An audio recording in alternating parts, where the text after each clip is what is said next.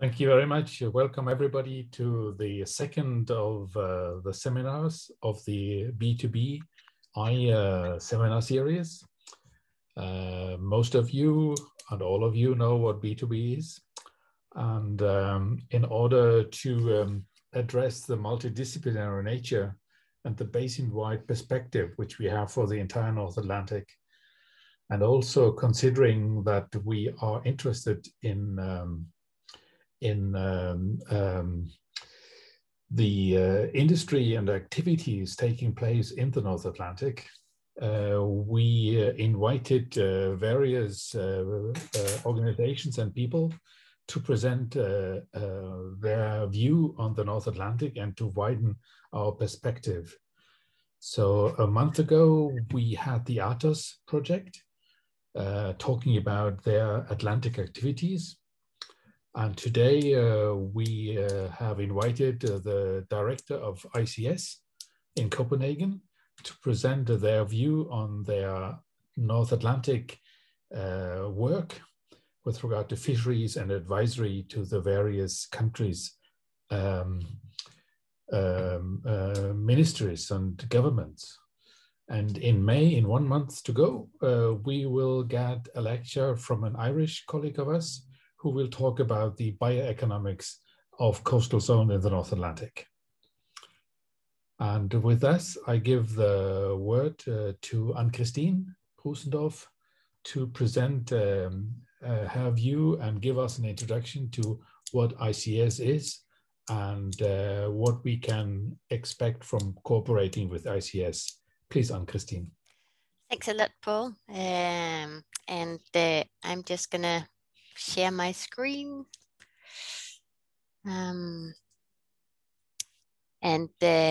Yes, thanks for giving me this opportunity. And I have to say that the B2B was a new creature for me, and I had to look a little bit into this, but it really looks interesting, and I'm very happy that I've been given this opportunity to tell about ICES and our work in the North Atlantic and adjacent seas. Let's see if I can make it work. So just a little bit about who we are. ICES, or the International Council for the Exploration of the Sea, is an intergovernmental marine science organization. We're dating back to 1902, and we got our legal mandate in 1964, an international convention that has been ratified by 20 member countries.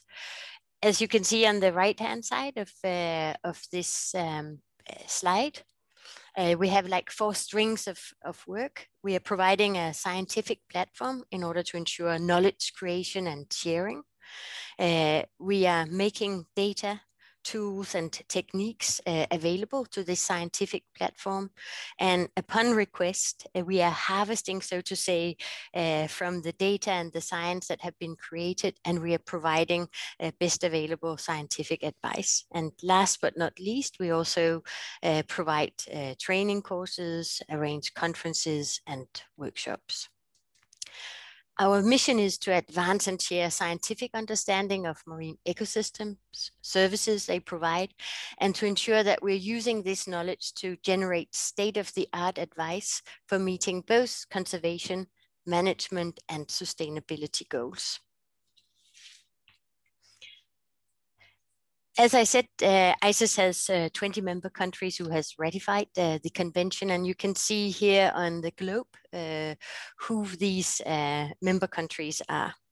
They're indicated here in orange. The ICES convention states that the geographical area of our marine scientific work is the Atlantic Ocean, with a specific focus on the North Atlantic as well as adjacent seas.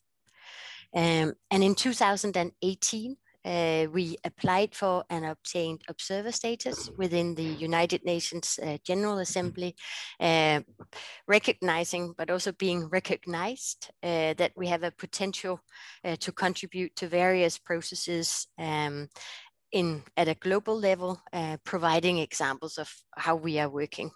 So really what you can say is that we have a global reach, and that is based on how we are implementing things at the regional level. of course, we're working together with other partners.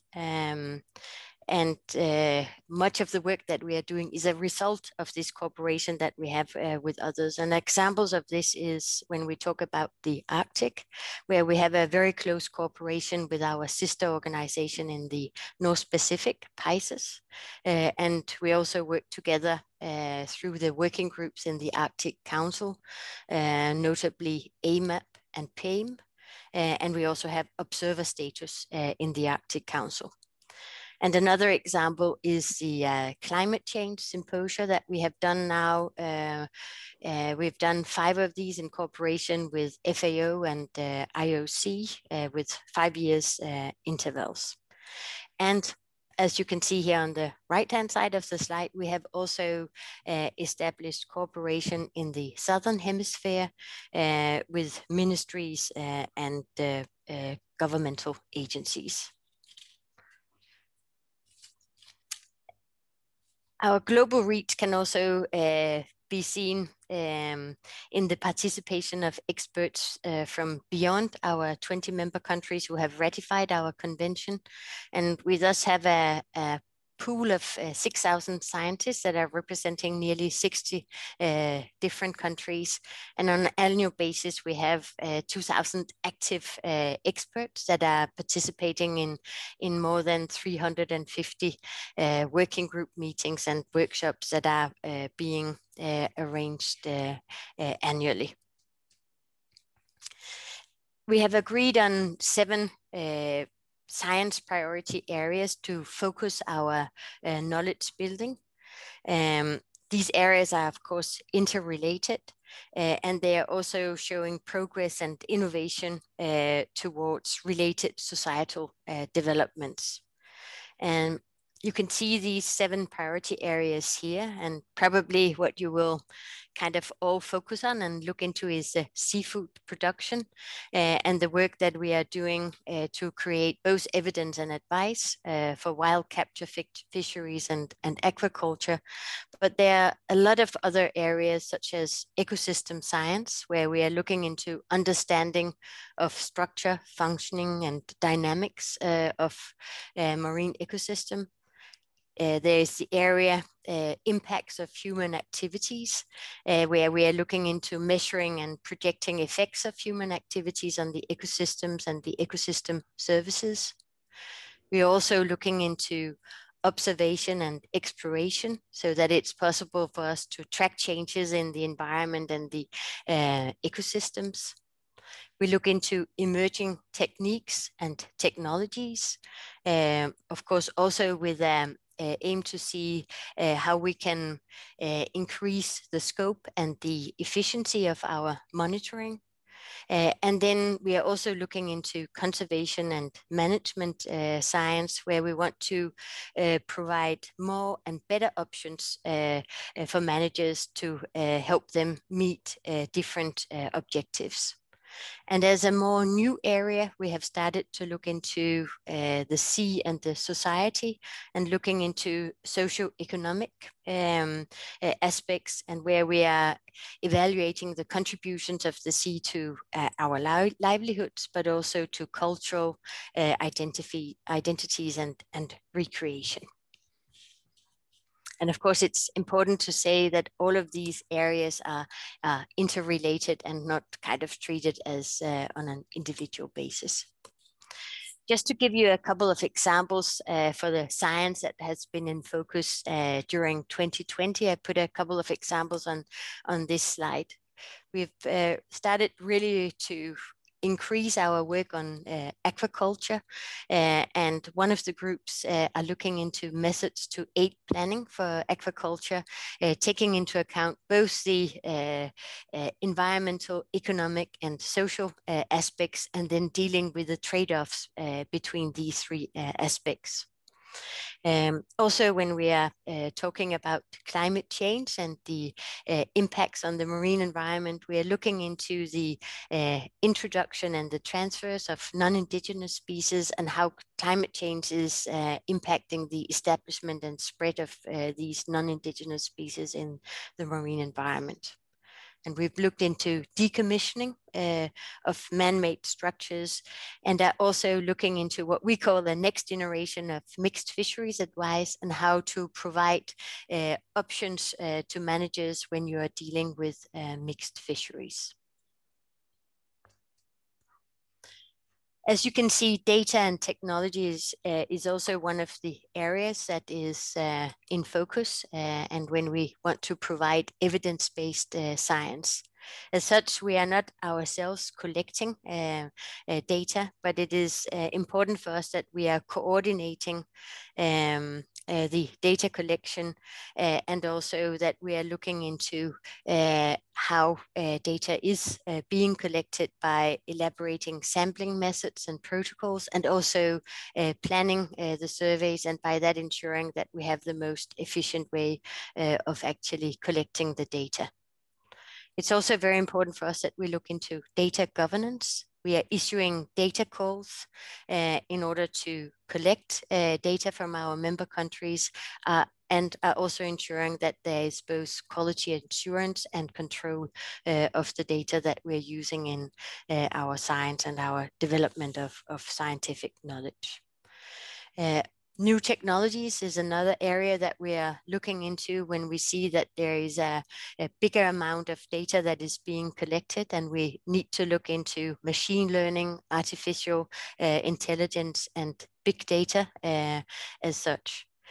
And we are also being asked by other intergovernmental organizations to manage and store their data. So basically to be a data hub for them. This goes for the regional seas commissions in the Baltic and the Northeast Atlantic, the HELCOM and OSPA. It goes for AMAP, the Arctic Monitoring and Assessment Program, and it goes for EU. And in addition to that, we also have our own ICES databases where we are having data on hydrological issues, contaminants, marine litter, noise, biodiversity issues, and as well as commercial fish and shellfish. And apart from there are a few exceptions to this, but the main part of these data are available and can be downloaded via our website. Now, ICES also acts as a knowledge provider to decision makers and policy formers, and we are doing scientific advice to intergovernmental organizations and governmental agencies, and these you can see on the right hand side of this slide. So this is again the regional seas commissions, OSPA in the Northeast Atlantic and HELCOM in the Baltic. It's the regional fisheries management organizations, NIAF and NASCO, Northeast Atlantic Fisheries Commission and North Atlantic Salmon Commission. And then we are also providing scientific advice to EU, both to the DG MARE, Maritime and Fisheries Directorate, and to DG Environment, the Directorate on Environmental Issues. And we then also have agreements with 3 of our member countries that are non-EU states, so Iceland, UK, and Norway. And we are providing advice both within areas under national jurisdiction and in areas beyond national jurisdiction. On this slide, you can see examples of the scientific advice that ICES provided last year in 2020. This goes for 182 fish stocks where we have been providing the catch advice. It goes for advice that we have been giving on innovative gears, where we have been giving scientific advice on the selectivity and how to avoid bycatch, and also how to use innovative gears in order to avoid that you are disturbing habitat sensitivity. We have been given advice on pulse trawl, where we have been asked to do a comparison between the impacts on conventional beam trawling bottom contacting gears and pulse trolling, and to give advice on the differentiation between the environmental impacts of these two gear types. We have also been producing a bycatch roadmap with the overall goal to assess risks and impacts of fisheries for incidental bycatch. And we have provided ecosystem and fisheries overviews, where we now have 10 of each of them in our ecoregions in the Northeast Atlantic. And with our ecosystem overviews, we are giving a description of the ecoregion in question, of the main human activities in that ecoregion, and how these main human activities are affecting the marine ecosystems. For the fisheries overviews, we are in the ecoregion giving an overview of the fisheries, the fishing activities that are being carried out, the gear that is being used, and then the management of the fisheries within the area or the specific ecoregion. These are the 10 principles that we are using when we are providing our advice, when we are being requested to give scientific advice. And I think that if you're going to give an overall description of what these principles stand for, you can say that they can be seen as an understanding that the journey is as important as the destination, or the process is as important as the result that's coming out.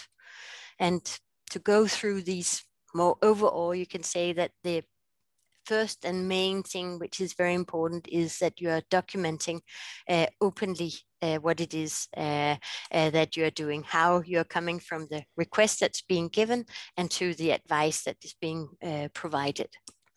Also, as part of this, it's very important when you have the request formulation that you have a balance between the expectation of the organization or country that is requesting you to provide a scientific advice and what it is that you're actually capable of providing.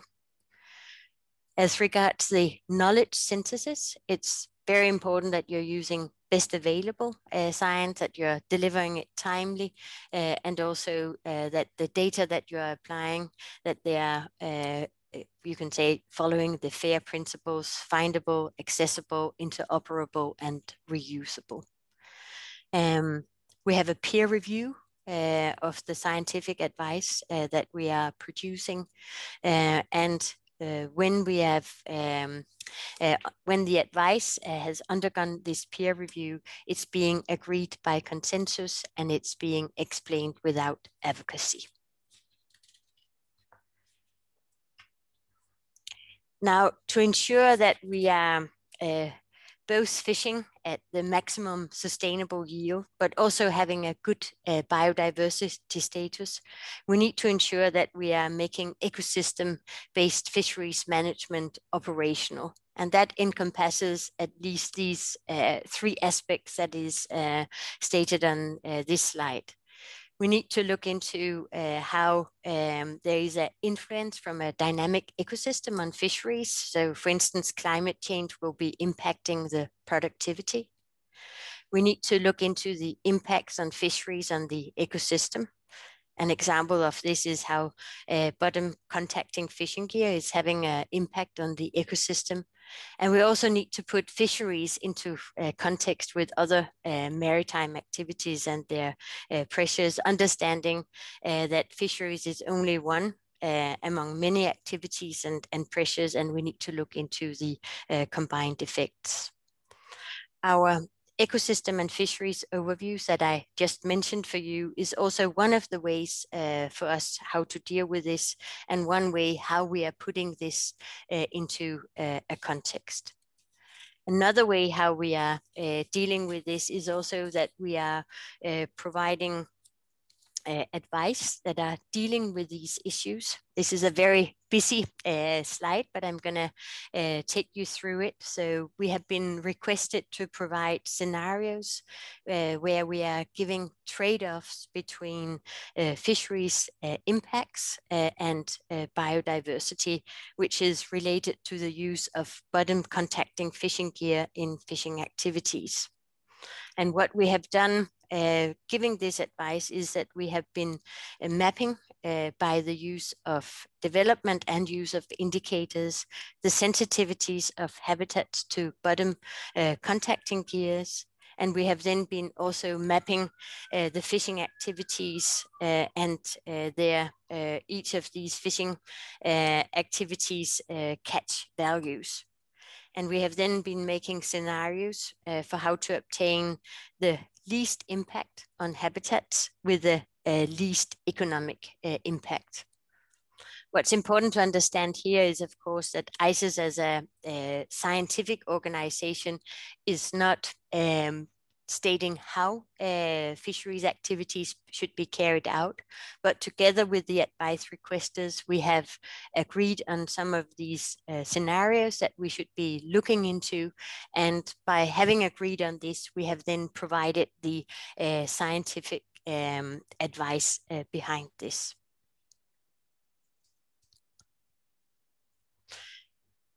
As stated in the beginning, ICES has obtained observer status within the UN General Assembly, and I would like to provide you just with a couple of examples of how ICES work can contribute to work also at the global level.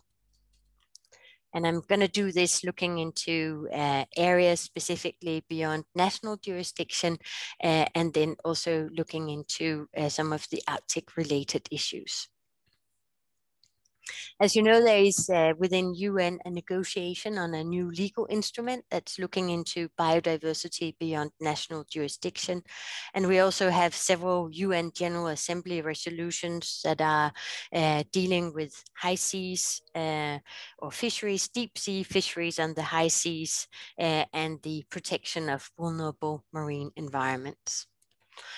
ICES has a vulnerable marine environment database that is including both VMEs within, but also beyond national jurisdiction. And this database is holding more than 60,000 records and is again available, and it's possible to look into these different records that is within the database.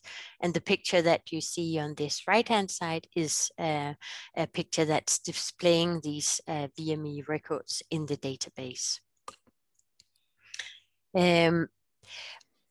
ICES is by NEAF being requested on an annual basis recurrently to give advice on the distribution and the placement of VMEs and the potential overlap with fishing activities taking place in the Northeast Atlantic.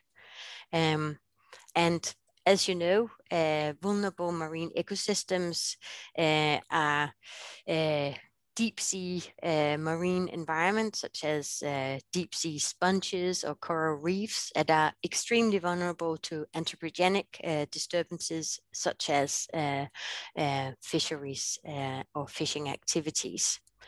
So what we are producing within ICES as scientific advice to NEAF is maps that showing the distribution and abundance of VMEs. And we are combining this with maps on fishing activities based on VMS and logbook data. And based on this scientific advice that's being provided to NEAF, NEAF is taking decisions on closures of bottom fishing activities in the Northeast Atlantic when this fisheries activities is done in areas where there is VME occurrences. And we find that these this process and this information which is being carried out within ICES, and which we are doing together with NAFO, the Northwest Atlantic Fisheries Commission. That could be a good example within the UN negotiations on the new legal instrument for BBNJ.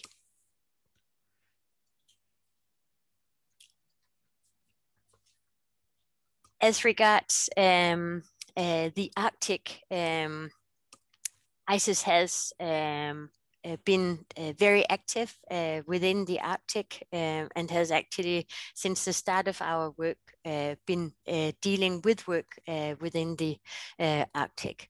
We are just about to publish a report on the state of the Central Arctic Ocean that we have elaborated together with ICES, our sister organization in the North Pacific, and PAIM, one of the Arctic Council working groups. And by joining the work of ICES and PAIM, we are ensuring that we are actually connecting, so to say, the North Pacific and the North Atlantic gateways to the Central Arctic Ocean. The information that ICES has and the advice that we are issuing about the fish and fisheries in the areas and waters adjacent to the Central Arctic Ocean is also of importance to the 2018 agreement that has been concluded to prevent unregulated fisheries in the Central Arctic Ocean. And it's important here to note that in this darker blue area, that's the area that is governed by the 2018 agreement. And we are within that area, in this yellow highlighted area, we are giving on a recurrent basis, advice to NIAF on the status of this part, this yellow part, if you can say so, of the Central Arctic Ocean marine ecosystem, which is within the NIAF regulatory area. So I think basically here we're talking about a way how we can align, cooperate and work together, especially in an area, in a time where we see that climate change is warming waters and we are seeing that fish stocks are moving further north due to these warming waters.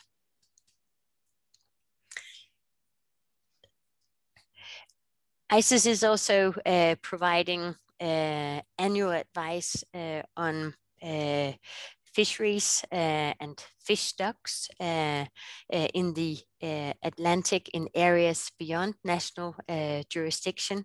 And we are doing that with methods that are developed for data limited stocks.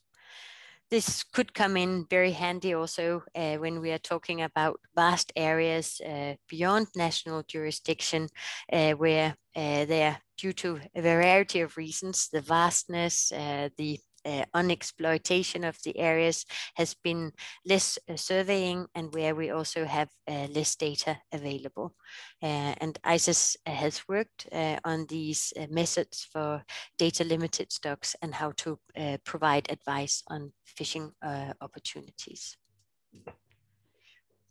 Now, last but not least, we have also recently within ICES started to think about the role of gender in our work. And the reason for this is that when we look into our network, we find out that we have a number of women, quite a large number of women that are represented. But when we look into the more decision-making roles, we don't see a similar large number of women being represented, and we can only see very slowly that change or is starting to take place. And for this reason, we have started to put focus on this. And I think some of the pictures that you see here is a comparison with the ICES Council meeting in 1904 and 2018. And we do see some changes. when we looked at the gender diversity in ICES in 2019, what we could see was that at the level of our annual science conference, we have an equal participation of female and male scientists, but the further up in the organization we come, the less women are represented.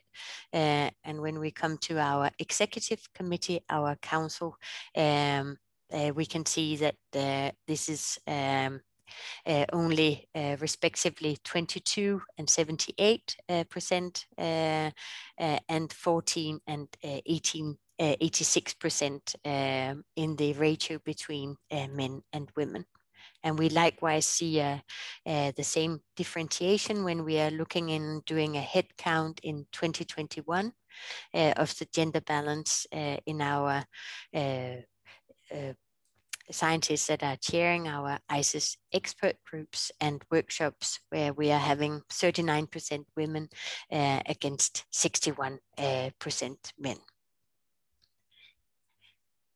That was, I think, a quick look into the work of ICES, how we have been made up, who is participating, and the products that we are producing, and how we are doing it. And I would, of course, be very happy to discuss with you on any of these issues.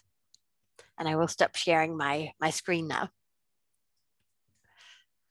Thank you, Ann-Christine, for this nice overview into the activities in ICES. In order to give everybody who wants to say something and ask questions, give the word, I suggest that everybody places his name into the chat so that I will not lose the overview who wants to speak. And but right away I can open the floor for questions and ask, is there anybody who wants to have a specific question to Ann-Christine, please?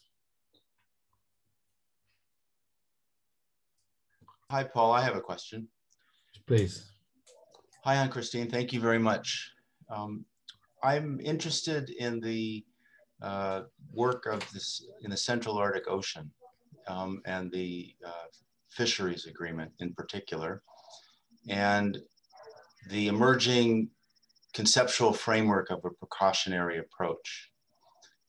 Given ICES' reach and history, I wonder whether you have any guidance or thoughts as to how the precautionary approach will emerge, what it entails in terms of observations about both biogeophysical elements of the system as well as socioeconomic, and how that becomes integrated to achieve progress with a precautionary approach.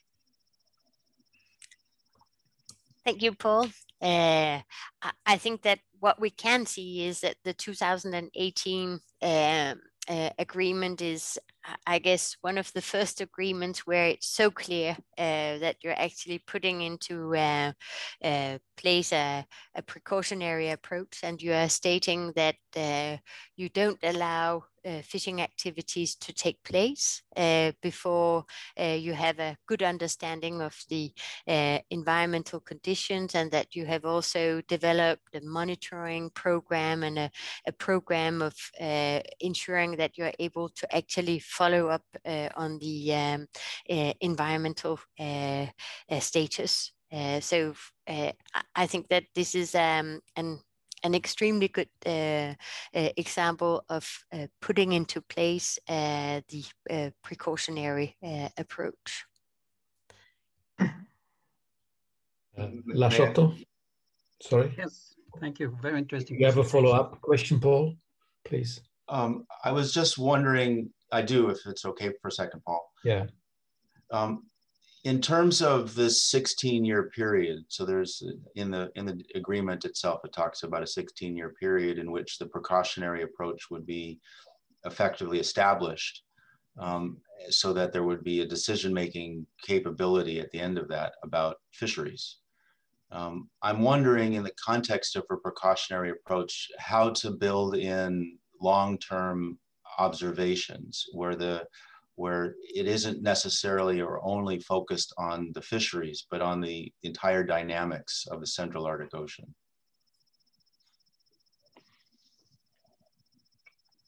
Yeah, I would say that, I mean, at least here you have, when you're talking about the entire dynamics, I would think that that what the fisheries agreement does is that it's looking into fish stocks, but it's also looking into environmental conditions. So for that aspect, you do have an entire dynamics and understanding that you are dealing with a very sensitive marine environment, and that you need to deal with both fisheries and the marine environment components. I don't know if that's answering your question. It's a journey we're on together. Yeah. Thank you, Lars Otto, please. Yeah, thank you for a very good presentation, Christine. ICES has played a very core role when we established AMAP, and we learned a lot from the way ICES were arranged, and still today 3 of the staff members of AMAP has worked for ICES before. So we had a very close cooperation, and we share the database. We managed to have ICES to expand the database, both in geographical area and also chemical topics, to cover the Arctic. So what I'm wondering, if you have still the same problem as we have in AMAP, that is to have the countries to give you the data. I remember we also had the problem that there was always a good reason why they didn't report biological data to ICES and to AMAP. And then we faced national security things and private covering, some private companies wouldn't share the data. So for AMAP, that was quite a big problem when we came into some of the assessments on oil and gas assessments and radionuclides, etc., very sensitive data linked to national interests. And that is a key problem in part of the Arctic. So I'm wondering, how has that developed for ICES? Some of the institutes were very reluctant to hand over the data to ICES due to quality assurance. They didn't like to share the data with other countries that didn't have the same strict quality assurance programs, etc., etc. I think that I can talk a little bit more generally about these things and say that I think that we are seeing a good development in some of these areas, and we have within ICES had a very big focus on the quality assurance and the quality control, and also on the we can say audit trail and replicability of the use of the data, and have for this purpose developed, everything has its own names also within ICES, but we call it a transparent assessment framework, so TAF.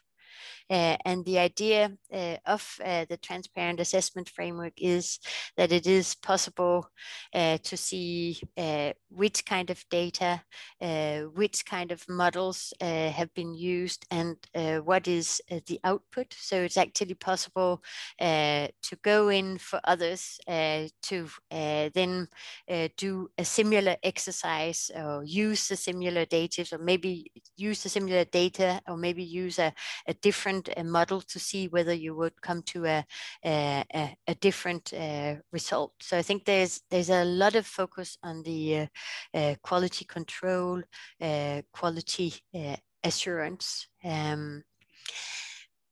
I think that for some of the areas where we are now coming into, we are maybe seeing that it can be a little bit more difficult when we are moving outside of the fisheries area to get some of the data, and maybe we're dealing with institutes that are that have this data, that have different requirements, where data isn't open, and where it's more difficult for us to align our holding of this data within our databases with the data policy that we have, and where our data policy is as a rule of thumb that the data is open and it is accessible. So there will still be some areas where there is a need to work further with this. But I think that generally what we can see is that there is a positive development within these areas. The next person in line is myself. I will let the discussion go to about 6:30 my time, so another 15 minutes. And Christine, the B2B research framework looks from the, let's say, from the tropics and the formation of the Atlantic water to the Arctic.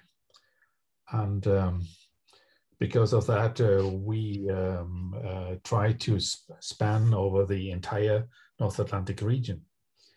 When it comes to fisheries, there is a significant fishery taking place south of the member states, Portugal and Spain, along West Africa, Morocco, to Senegal and the Cape Verde Islands. And I wonder if ICES has any connection to this type of fisheries and fishery management in the region. Well, I think that while we can say that we are covering Atlantic Ocean, adjacent seas, when it comes to our fisheries advice, this is more specifically targeted on the Northeast Atlantic, and which of course also has to do with that we need to carry out our surveys for fisheries dependent and fisheries independent data, because we want to provide science which is robust, and we need to have the data for that. Having stated that, we can of course see, for instance, when we are dealing with eel, that this is work that we are doing together with, for instance, the Mediterranean and the General Fisheries Commission in the Mediterranean. We also have for some of our fish stocks where we do have a cooperation with some of the countries on the African continent, but mainly our fisheries activities are in the Northeast Atlantic region for reasons of surveys and data collection. Sure, I understand that, but maybe that I come back to you or ICES and ask for connections to fishery organizations of the various states of Western Africa, where my knowledge is pretty low, and I have been asking around and couldn't not find very much connections and answers. So I will come back to you on that. Yes, we will help as much as we can. Yes. The next person in line is Brusendorff, please.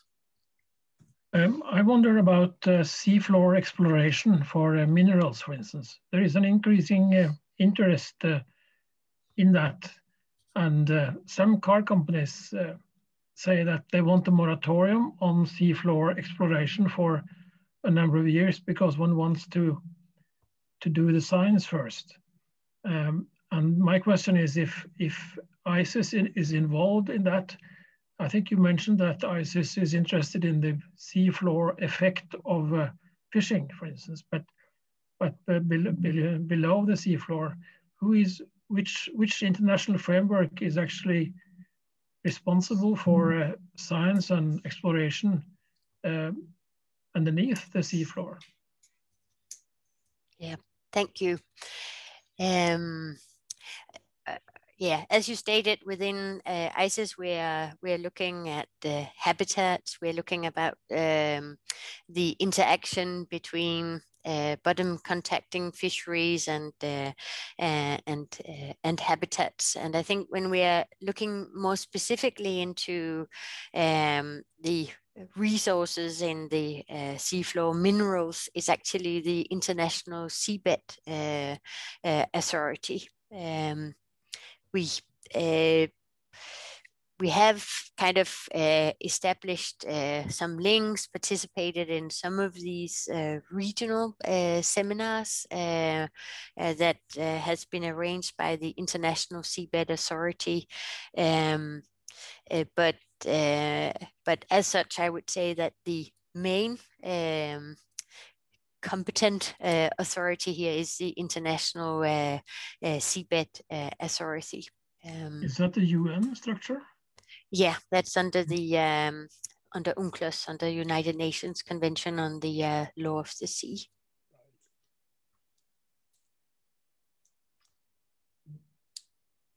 Thank you very much. I have a little follow-up question. We are all dealing, so to say, in a sea which is subjected to climate change and global warming. So with the advice and work and perspective for ICES, what kind of time perspective do you have? Do you project 5 years ahead of time, 2 years?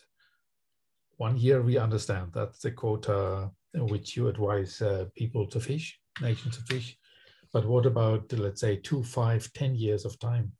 It's a very good question. And I think that we have to here divide a little bit into the science that we're dealing and the exploration that we're doing within our scientific work, and then the advice that we are giving and where we are being asked by advice requesters. And I think that what we see is that from an advice requester perspective, that there is an interest on the quotas for next year, so the fishing opportunities for next year. But there is work within the ICES scientific groups that are looking into these forecasts and projections that are looking further, that has a further time horizon. Yes, I understand that, but if I build a fishing boat, I build it for 25 years or 30 years. So I must have a perspective or a feeling for what my potential is in the 20 to 30 years time frame. And where do I, if I should build a ship, where should take that information from?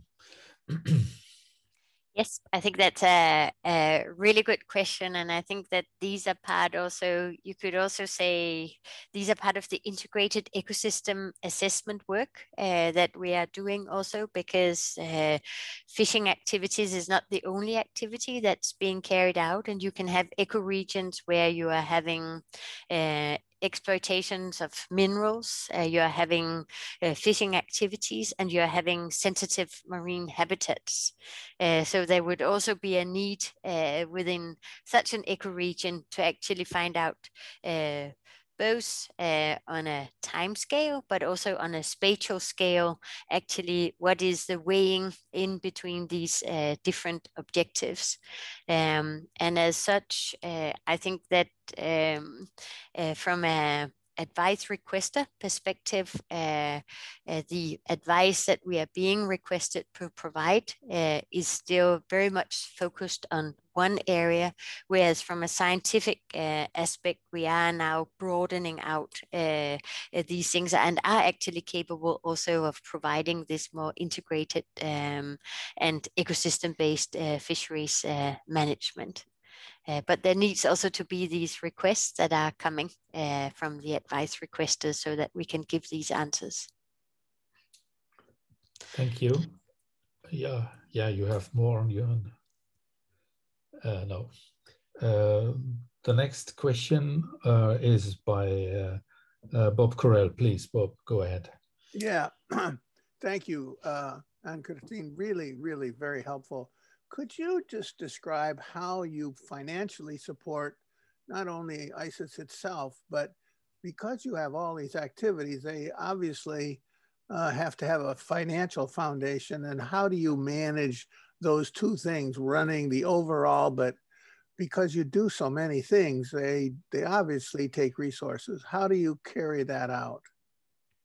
Yeah, that's a good question. And basically what we need to have is that we need to have the financial resources in order to support the Secretariat that has its headquarters in Copenhagen. And basically what we are doing in Copenhagen is that we are facilitating the work of our member countries scientifically, data-wise, and then also by providing the scientific advice and taking very specifically, what we have is that we have two strings of financing. So we have member country contributions. So our 20 member countries that have signed the international convention, they are paying a so-called member country fee, by which we are ensuring that we can carry out our scientific work. And then we are having payment from those advice requesters that are requesting us to provide scientific advice. And what they are paying for is that they are paying for the services of the Secretariat in our coordination and help in producing the advice. Then the member countries are providing the experts that are taking part within the work in producing the advice. So that's not being paid for by the advice requesters. But basically we have two lines of financing: member country contributions and then the payment by the advice requesters that are requesting the scientific advice. Thank you very much. I have nobody else with further questions on my agenda. I think I bring this seminar to a close. I thank you very much, Ann-Christine, for your contribution and your vision. And I'm sure that ICES in a way will be in our minds when we further develop the B2B